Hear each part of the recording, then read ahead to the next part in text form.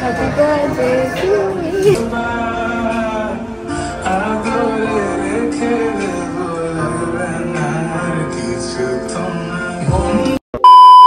Hello everyone, Assalamualaikum. This is me, your favorite 𝗕𝗶𝗆। Welcome back to my vlog 4 and it was my birthday vlog. আমার বার্থডেতে আমি কি করলাম আর আমার সাথে কি হইলো সবকিছু এই ব্লগে দেখতে পারবেন। আমি বাসা থেকে বের হলাম, বের হয়ে দেখতেছি বাইরে বৃষ্টি পড়তেছে, ওয়েদার খুবই খারাপ এন্ড এটা দেখে আমার খুবই মন খারাপ হয়ে গেছিল তখন।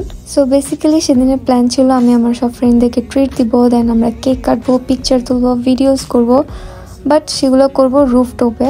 যেহেতু ওয়েদার খারাপ সেজন্য আমার মন খারাপ হচ্ছিল, যেগুলো কিছুই করা যাবে না। তারপর আমি পৌঁছে গেলাম রেস্টুরেন্টে এন্ড এখানে আমার জন্য হিমু অপেক্ষা করতেছিল। খুলজা সেম টাটা।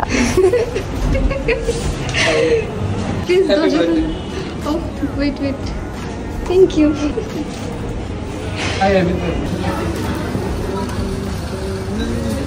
হাই।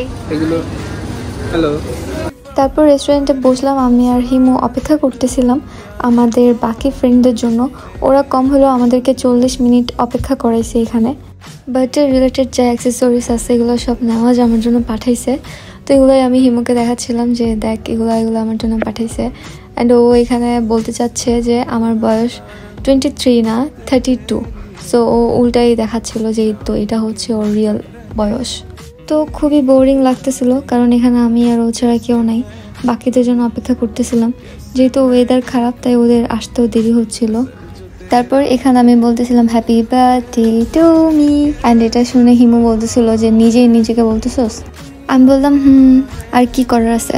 অ্যান্ড এখানে আমি বলতেছিলাম দেখেন আমার বার্থডে, বাট কেউ এখনো আসতেছে না। অবশেষে একজন ধুলতে হেলে ধুলে আসতেছে আমার জন্য ফ্লাওয়ার নিয়ে। Thank you. একটা চুমা এখান থেকে নিয়ে নিও। এরপর বাকিরা সবাই চলে আসছে। Hello, thank you thank you.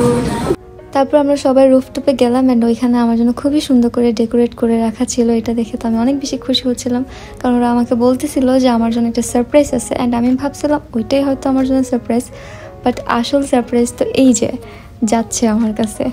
রুফটপের উপরেও 2টা ফ্লোর ছিল। ফার্স্ট ফ্লোরে ছিলাম আমরা অ্যান্ড সেকেন্ড ফ্লোরে নেওয়াজ অপেক্ষা করতেছিল আমাদের জন্য।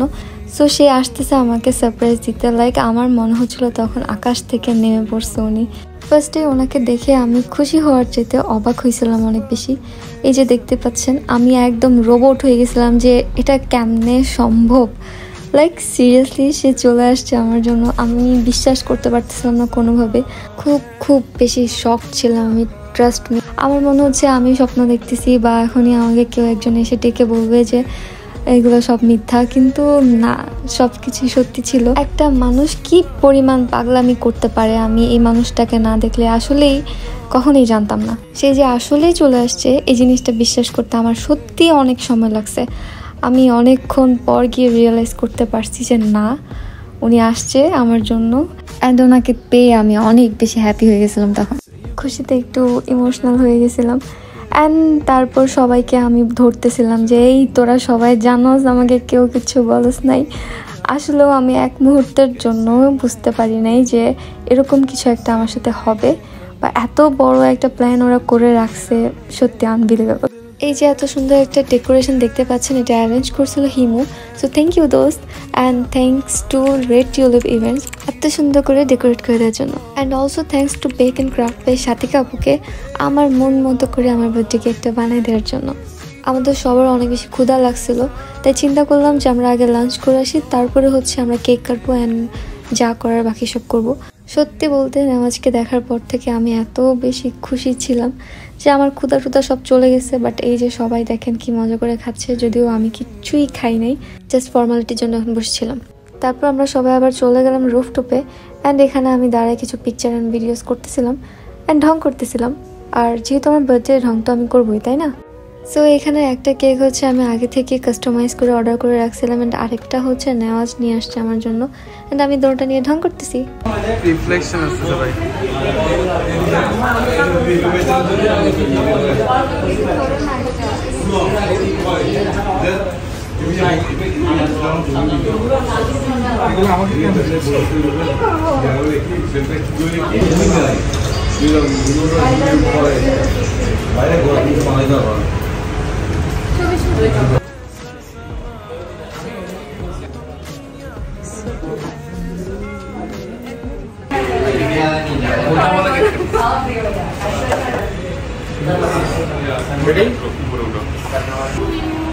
Happy birthday to you.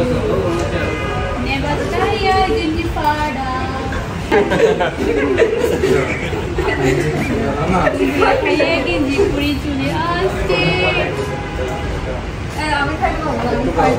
ভিডিওটা নষ্ট করে ফেলছিস মানে খাইতে পারবো না বলে এত সুন্দর ভিডিও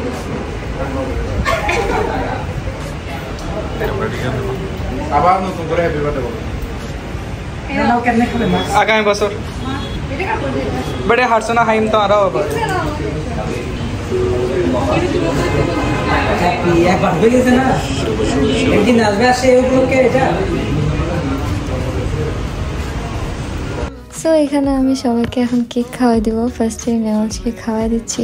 এই যে সে কেকটা খেয়ে আমার একটা রিয়াকশন দিল যেন মজাই হয়নি। তারপর সাকলাইন কোনো কথাবার্তা ছাড়া এক পিস কেক নিয়ে দৌড় দিবে। এই যে দেখেন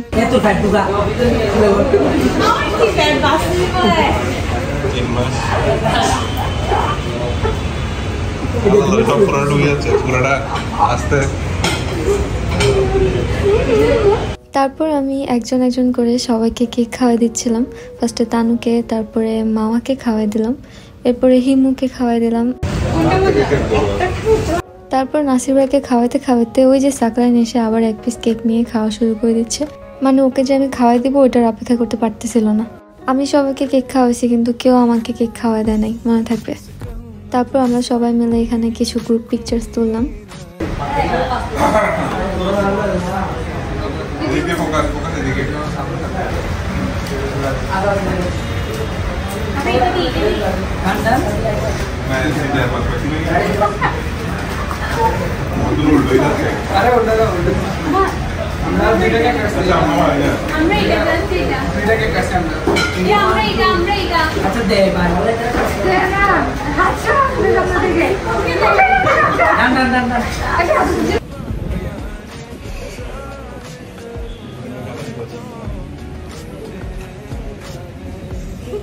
যেহেতু বৃষ্টি পড়া বন্ধ হচ্ছিল না, নন স্টপ বৃষ্টি পড়তেছিল, তাই আমরা না পারতে শেষমেশ কি করব বৃষ্টিতে ভিজে ভিজে ছবি যা তোলার তুললাম, তারপরে ভিডিও করতেছিলাম।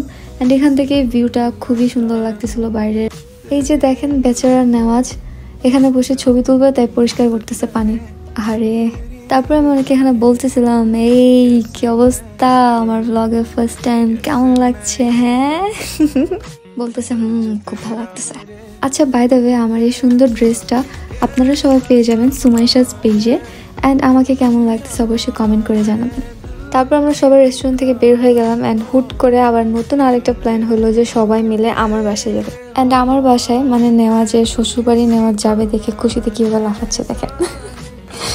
তারপর আমার বাসায় সবাই আসলো। অ্যান্ড অনেকক্ষণ আমরা আড্ডা দিছি, প্রায় 2-3 ঘন্টা। এরপর সবাই ডিনার করতেছে। এই যে সবাই বিরিয়ানি খাচ্ছে, আমার আম্মু সবার জন্য বিরিয়ানি রান্না করছিল।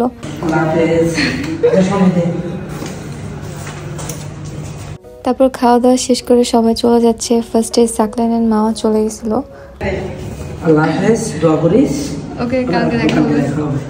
তারপর বাকিরাও চলে যাচ্ছিল। অ্যান্ড ওদেরকে বিদায় দেওয়ার জন্য আমি নিচে নামতেছিলাম। একটু আল্লাহ হাফেজ দেন সবাই। সো যেহেতু অনেক রাত হয়ে গেছিলো, অলমোস্ট 11:30 বাজতেছিল, তো তাই ওরা কোনো সিএনজি পাচ্ছিল না। অ্যান্ড একটা রিক্সা পাইছে, ওটাতে করেই 4 জন যাওয়ার প্ল্যানিং করতেছিল এখানে দাঁড়ায় দাঁড়ায়। আচ্ছা বাই দ্য ওয়ে, সবার কাছে আমি আন্তরিকভাবে দুঃখিত, কারণ আমি আমার ব্লগটা আপলোড করতে করতে অনেক বেশি লেট করে ফেলছি। অ্যান্ড আমি জানি যে আপনারা সবাই অনেক দিন ধরে অপেক্ষা করতেছিলেন আমার বার্থডে ব্লগের জন্য। So I am sorry. আর সবাইকে অনেক অনেক শুক্রিয়া আমার বার্থডেতে আমাকে সময় দেওয়ার জন্য, আর অনেক অনেক বেশি ভালোবাসা আমার জানের জন্য, যে কিনা এত দূর থেকে আমার বার্থডে সেলিব্রেট করতে চলে আসছে। So thank you so much. আপনাদের সবাইকেও অনেক শুক্রিয়া আমার ব্লগটা ফার্স্ট টু লাস্ট পর্যন্ত দেখার জন্য। আমাকে অ্যান্ড আমার ভিডিওস ভালো লাগলে অবশ্যই লাইক, কমেন্ট অ্যান্ড সাবস্ক্রাইব করে দেবেন। ওকে, আজকের জন্য একটু কি, আল্লাহ হাফিজ, বাই বাই।